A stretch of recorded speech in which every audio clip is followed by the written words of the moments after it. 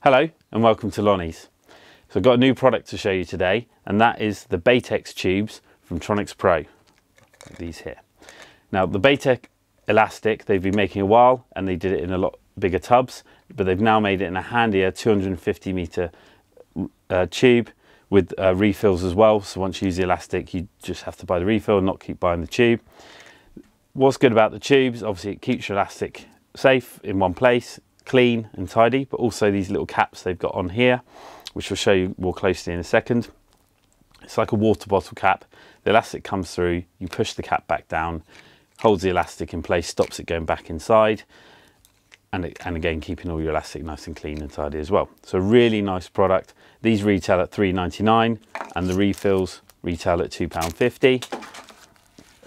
Like I said, the 250 meter spools as well, so you get a lot of elastic.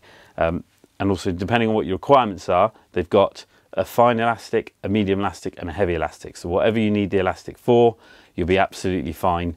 They've got all the sizes available, and we've got them here in store too and on our website.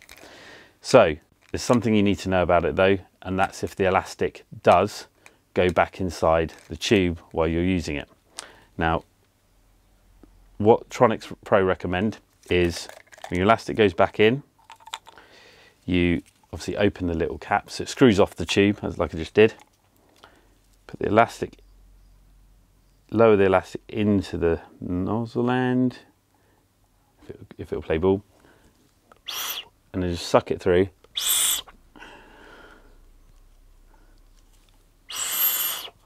Like that.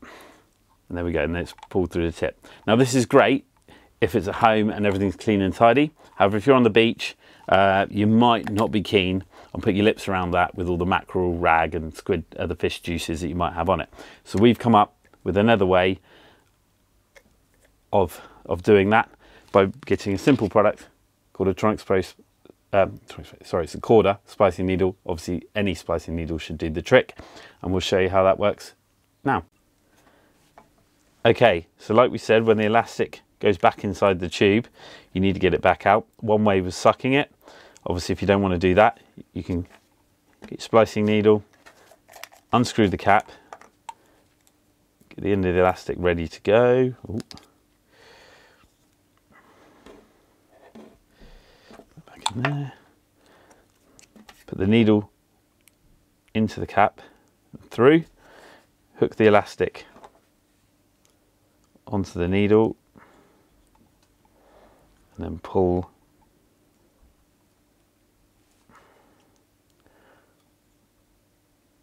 make sure it's hooked on and pull it through, and it comes straight through, and then you can re-thread the cap back on without snagging the elastic, and there we go, and then you're back through.